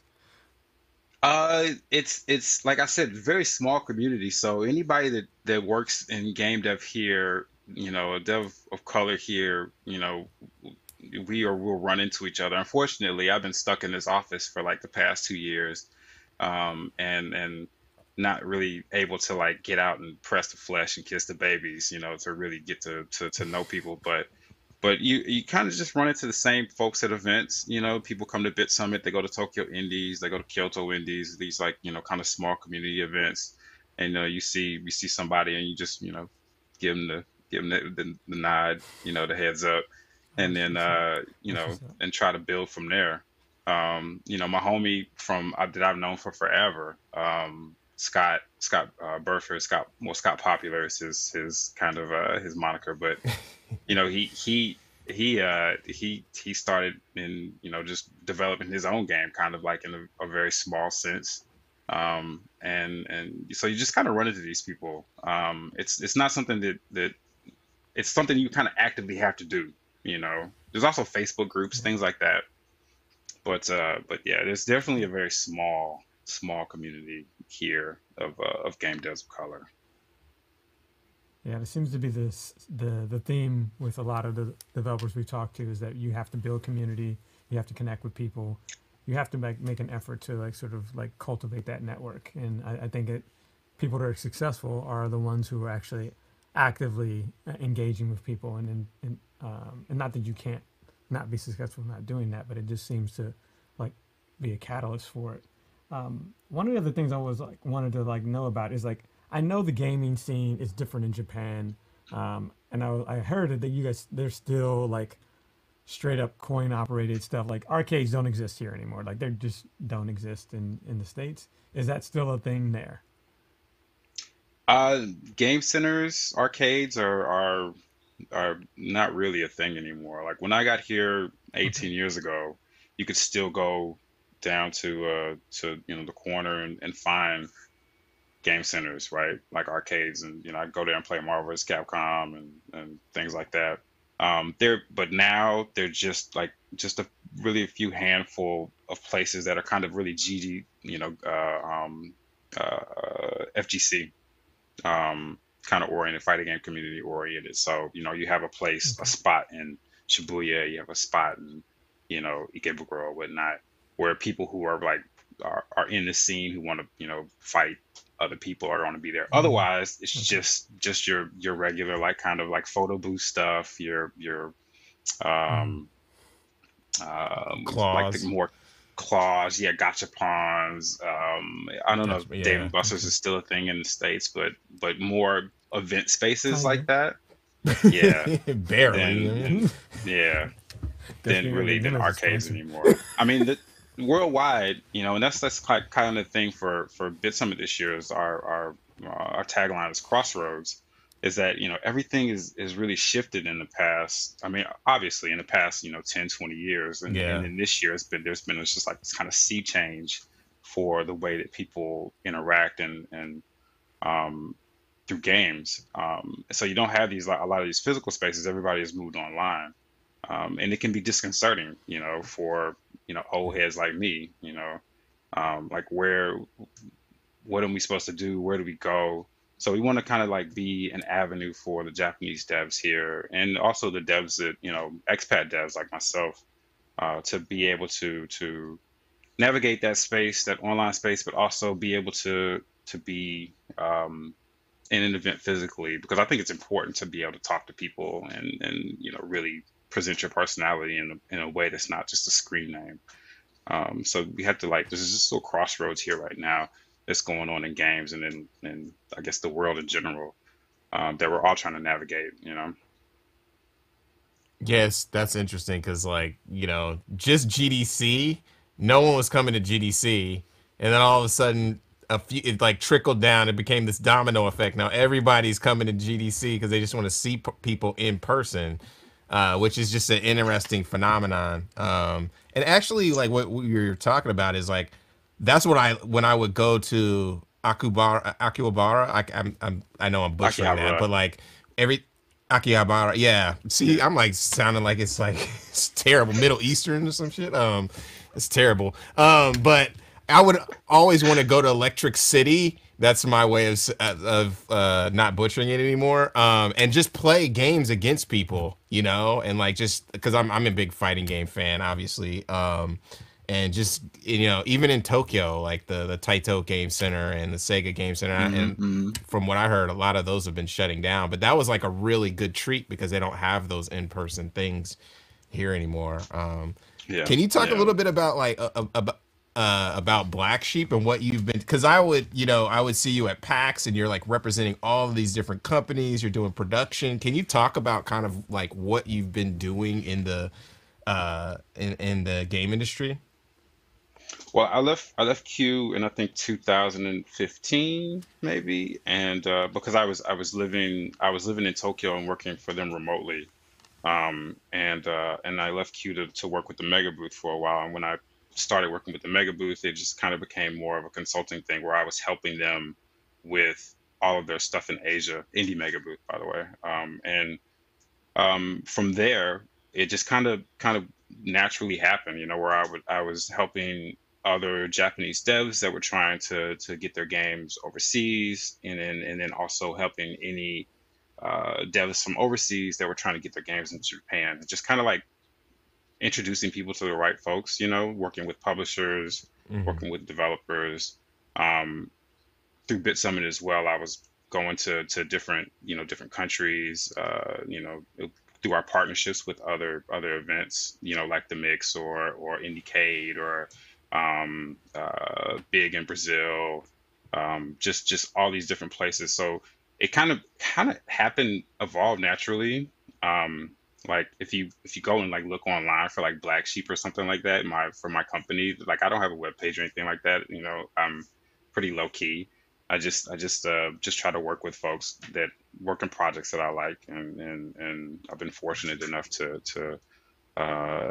survive off of that. No, I feel that for sure. It's actually very similar to like the stuff that we're doing with Black Voice and Gaming and the Mix. Is like you just start to connect people to different places just naturally, and like not really looking for a paycheck, just to help out the community, you know, at large. And then it just so happens you get fitted and you start to have these relationships, kind of like us connecting and like, hey, let's do this. Maybe we could do this. Maybe we could do business together. And it becomes this natural thing because, you know, you're so passionate about this space that it just naturally evolves to you're like making a living, living. You know what I mean? Yeah. I mean, it's super. I'm super fortunate, super blessed about it. You know, like when I was going to mix events, you know, at PAX and GDC, and linked up with you. You know, I remember we had lunch. We were like, all right, let's do something. And then, you know, like a year passed. And then I think I came out to E3 one year. And then, like, you gave me a big, like, shout out when you guys were, like, finishing the show. You're like, yeah, we're going to do something at BitSummit. I put you on blast. I was like, oh, sweet. Yeah, all right. And then we had you guys out. So just kind of you know, you have to work with the people that are around you, people that you feel like are you know, good folks, and kind of, I don't know, it just evolves, right? It's I think we're all very fortunate to be working in this space and be working with something that we obviously have a passion for and love doing. and yeah, hopefully it continues. I mean, we survived a pandemic, so Yeah, we made it. I mean, I think that one of the things that's super great about when we talk about community and building that community is the connections that Justin has built with the Black Voices in Gaming. Like all of these developers that we feature on this program are connecting with each other, and I think that it's building this really organic community that is really benefiting everybody. yeah, for I ran sure. into Des and I think I met Des in Berlin, like a few years ago. You know, like you just run into people in like It's the oddest crazy. places, you know. Um, but you got to nurture those connections. That would if I had any advice for any game devs of of color or otherwise, like you have to kind of keep nurturing your connections with people, and don't burn bridges. You know, just cherish the relationship that you build because they will guide you in the future. You know, that's my old man knowledge. That's yeah. No, I mean that's a good way to take it out. I was actually I was about to ask you that question, and I think it's really funny is because we were kind of talking ish like a couple weeks ago about some folks that we've talked with before, and we're like, damn, I'm just trying to like talk to you or be cool with you, and then you're like burning this bridge for no reason. But it's like it kind of it creates this trajectory of like now I don't want to mess with these certain people. So and I think also as Black folks, we got to really make sure our reputation is sterling. It's like, see, you can't Yeah, do that. You got yeah. to maneuver in such a way. This is interesting. But like, how can we find out more about you, more about BitSummit and the things that you're doing? Yeah, I guess the best way would just be to go to bitsummit.org. For all game devs, submissions are now open. They close on April 15th. And the show is going to be August 5th through the 7th of this year. And it's open to the public this year, so we're super happy about that. We're going to have one day of just biz dev stuff and then one day of public. Where we're hoping and praying that there's not a big, another big Omicron surge or not Omicron, but COVID surge, and that will kill travel again. But Yeah. we want to have the mix out, of course, and as many game devs as possible, especially game devs of color. I want to, say what's up to my people. So come out, enjoy the Yeah, show, for have sure. some drinks by the river 100%. after the show, and make some friends. Yeah, so we hope to come out soon. But thanks so much, John. It was Thank you. dope. So appreciate it. And we'll talk to you soon. Thank you. All right. All right. Peace. Dude, John is just so chill. dope. Chill. Yeah. Chill. Just making things happen. Next up, we have a developer. Oh, he's still on there. Okay, great. Clowning. We're going to be chatting with Yata Andersen from Synergia Games and play Elderand, where you can explore a dangerous world and fight deadly creatures for untold treasure in this Lovecraftian-inspired action RPG game. Let's check out the trailer right now.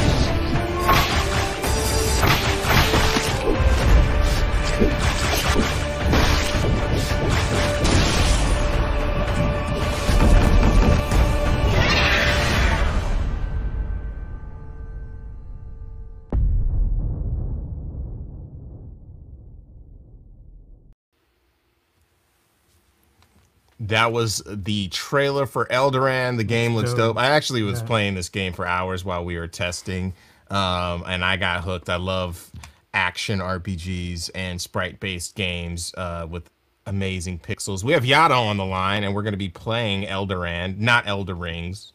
So let's make it happen. What's up, Yata? Hey, what's up, guys? How's it going? Yeah, nice. I'm so happy, so exciting. Thank you so much for the opportunity to talk about this project. And I was watching the talk, and it was nice also to hear. Yeah. Yeah, I'm seriously telling you the truth. The game is super fun. Like, we were here because we were supposed to have you again before I caught COVID, and we were like setting everything up, and I just kept playing the game while everyone was like testing the stream, and the mechanics feel so good, and like just the aspects of leveling your character up are really, really fun. So you've really made something nice. Can you talk about your team, where you're at in the world, because obviously you're not in the States, and it's interesting to see and talk to folks globally. Exactly. I mean, nice to hear that you guys like the experience. That's what in the industry is about. The community, that the whole everybody can come and enjoy this industry. Yeah, I'm from Brazil, the Salvador, the state of Bahia. And yeah, I'll do my best with my English. I mean, I can hear better than understand, but as I'm talking about more about the art stuffs, I can, I mean, I can do it better. I mean, so our team, basically, all of us, we are, from different places. Of course, we are working, remotely, like online. Even before this pandemic things, but yeah, I mean, we are almost around 5 or 6 guys, working on it. We have the director, and me in art, guy in animation, the guy in sound, and 2 or 3 guys that doing the code stuffs. So yeah. Oh, cool. What role do you play on the team? Yeah, I'm the artist. Oh, okay. Awesome. What can you talk a little bit about the influences that you've had that help you develop this style of game? Yeah, of course. This is my first pixel art ever. Oh wow, that's crazy. I came from the advertising industry. I'm an illustrator and a graphic designer, but I started to doing some concept art. I mean, for my own, by myself, and the director saw my work on the internet, and he said, yeah, this guy can give me what I want, but he have no pixel art job at all. And he called me and said, hey, what about this? I have this game. I see your work and I like it, but you have no pixel art in your stuffs. And he asked me if I want to try, and then I start to give him a week, and I Google it and start to learn and read and try something, and then we start. This guy, the director, he's a really talented guy. He have a lot of reference, and he have a good and clear idea about what he wants, and that's why it was possible. He stayed beside me and said, "That's what I want. That's the way. That's the reference." And so we could do this. So that's my first. That's super cool. That's crazy. It's awesome. I think that's kind of the hustle of a lot of indies is if you don't know how to do it, you figure out how to do it, right? And that's very admirable. Admirable. I like muffled that one. That's cool. Can you tell us about and run us through the game, like the story and what Alfonso is doing? Dying? Yeah, perfect. This is a Lovecraftian world based, and of course we can the base of the structure is the. I mean, this guy is a guy is a mercenary. I don't know the name in English, but you know, people who work for money, whatever it is. And yeah, this guy have a some contract with another girl, the big boss one, and it will happen some plot twist between the game basically, and then we got a lot of universe to explore. We have a lot of how can I say this? It's all about treasure. What's the name in English? Man, this can go because it's missing a lot of words. No, I'm sorry. Oh, it's all good. No, it's all good. It's cool to hear about the world building and some of the structure and some of the monsters and where did some of the ideas for this? I know it's Lovecraftian, but some of the monsters and threats you face in the game. Yeah, basically, we want to give to the players some classical structure. Of course, all of us have all those kind of reference. It's kind of monster. We are always looking for the big one, the nice one. When we're developing, the director want of course it needs to work on the game as in a level design point of view, but we also want to give to people some classical experience, classical monster, classical creatures, but at the same time with some originality. So that's the balance we are always looking for. We have some, huge ones on this game, and there's some small ones, but I can say this always about if it's fixed or not in the mechanic stuff, something like this.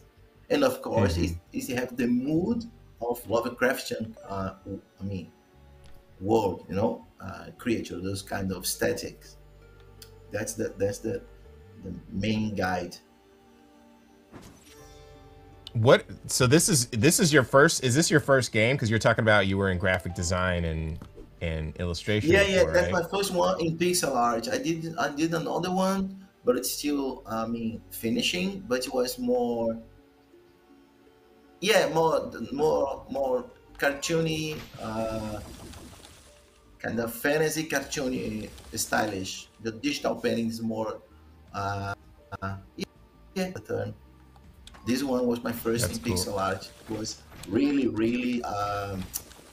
difficult to get in this world, understand how the whole thing is set. I mean, all those, because I designed those sprite kits, and then the developers start to develop those rooms, and then we back and take a look and see it's working, and then back again. So it's really new process for me.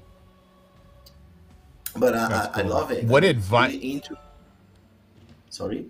Oh no, I was just gonna say, since you kind of hustled through this, figuring out how to do pixel art and design, what kind of advice would you give young developers just trying to get into game development? Yeah, I mean, I'll try to a point of view for development.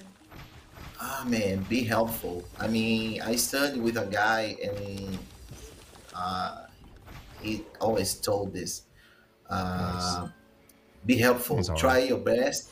I mean, because in the industry, I mean, we're really small teams trying to do our best, and if you have a lot of skills, it will help you to be in the project and help the project.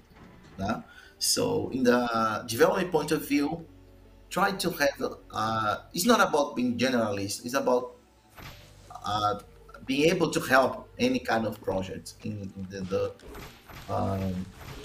many ways. As an artist, man, it's difficult because I mean, gaming is a serious thing, really serious thing. You know? Yeah. And anything you do, it needs a high quality, independent of the style. So as an artist, you must have the ability to keep the quality and the structure. I had to design all those creatures, environments, props, in every scene. Need to keep the level and the style. It's not easy. So as an artist, yeah, be prepared to you know, a really high challenge. You gotta hustle. Yeah, that makes sense. Yeah. Yeah, I was also gonna ask, like, it's crazy. It's kind of like for this journey on Black voices in gaming today, we went around the world pretty much. John is in Japan. We had someone in Montreal. We had another developer in Germany, Des, who's been all over the world. Can you talk a little bit about the development scene in Brazil? Like, how is the camaraderie and how does it play out? Yeah, I mean,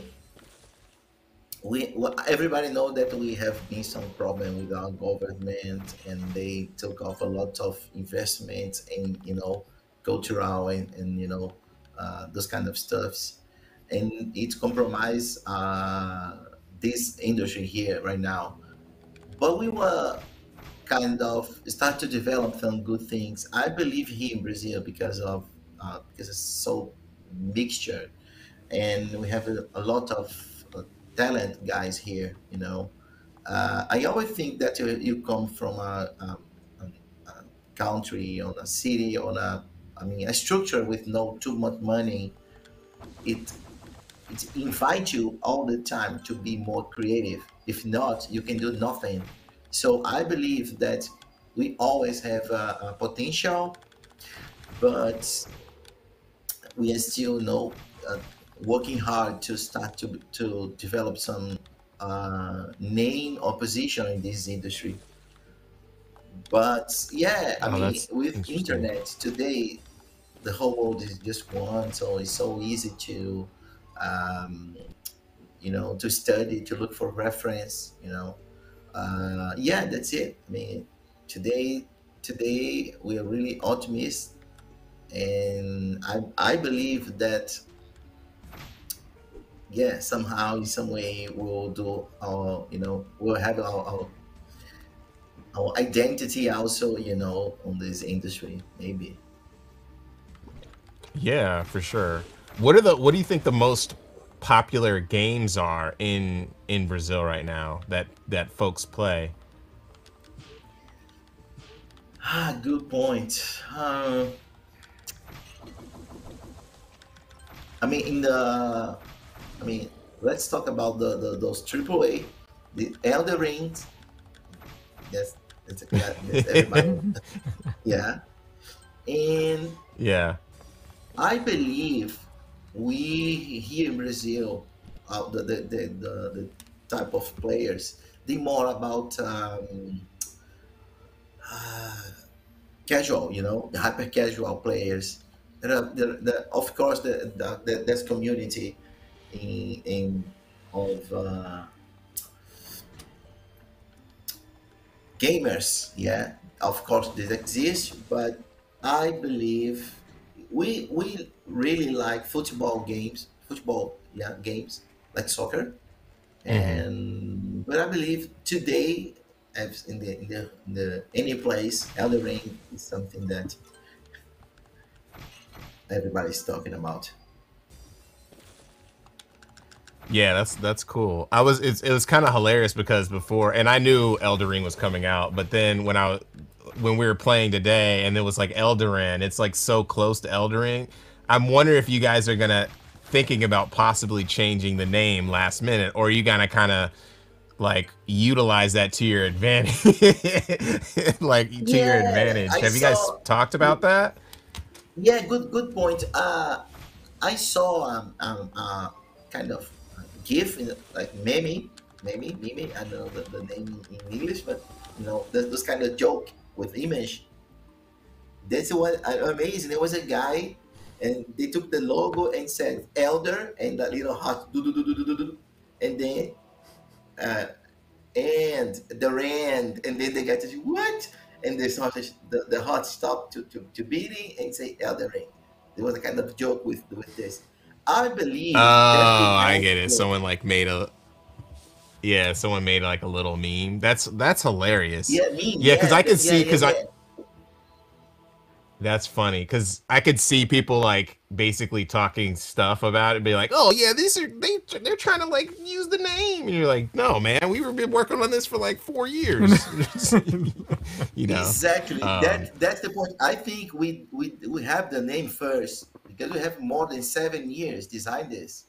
And the 7 name, years? yeah, Wow, I did That's not realize. is crazy. it? That's Yeah, crazy. Yeah. yeah. Is it already on the Steam? It's already there. The so and our director, this guy is really good with names, so he knew this name would work in elder, older, and land. Come on, this is not, and we are surprised, Mic and we drop, are son. No.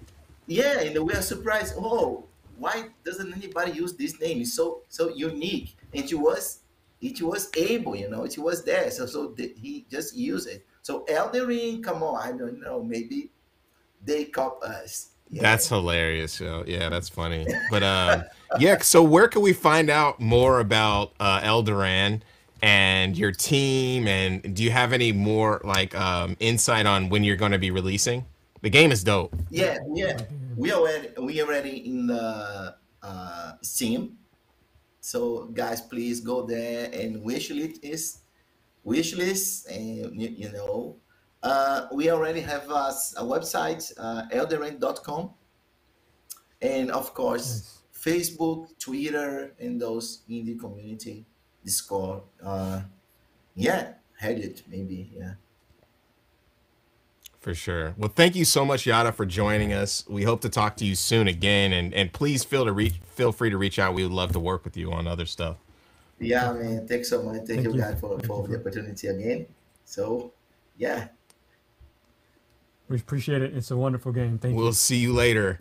That was really dope. That game is tough, and I think you actually were playing a loaded game, so you were like jumped into the middle of it. Yeah, I was like, all right, let's go. You were making stuff happen. We're gonna shout out to our partners for today's show, Raw Fury for helping us get this series started, and funding throughout the year. PlayStation has been amazing. Razer, we have some other ones popping in. What about the Steam page, Alfonso? Definitely go to the Steam page, the mixed Steam page featuring the Black Voices in Gaming game titles. Check those out. Also, go ahead and buy those titles and wish list the ones that are not available. That definitely helps the developers and get some check that box. What else are we? That's hilarious. I can still hear Yata. What can people look forward to from Black Voices in Gaming? I'm just slapping this one in No, there. I mean, I think we're going to be looking forward to basically growing this community, bringing it together, adding more developers of color all over the world, as you guys can see from the show, doing marketing, doing streams for those developers, promoting their games, publishing their games, so connecting them with large AAA organizations, and then also producing our own titles ourselves. So Yeah. that's what you can expect from us. For sure. And then we also have the freshman class, which we will be gathering some dope indies and doing another poster and shirts and that type of thing, showing them love and working with the press on that. Special thanks to Wilmer Sound. We're in their beautiful facility in Always. Berkeley. This place is amazing. We set up shop here at the Mixed Team Media One. A la Joel in the corner, Mary in the crevice. I'm just kidding. Again, my name is Justin Woodward, co-founder of the Mixed Black Voices in Gaming, and also one of the advisors on the Black Game Developer Fund. And I am with my homie Alfonso. Thank you for letting me be here with you again. Awesome. For sure. It's been a great day. You could follow Black Voices in Gaming at BVI Gaming on Twitter. Check out the games on blackvoicesandgaming.org. We are updating lists constantly. You can also follow The Mix on Instagram and Twitch at Media Indie Exchange, on Twitter at Indie Exchange, and me at ICJ Man. Thank you for joining us. We will see you soon. Peace.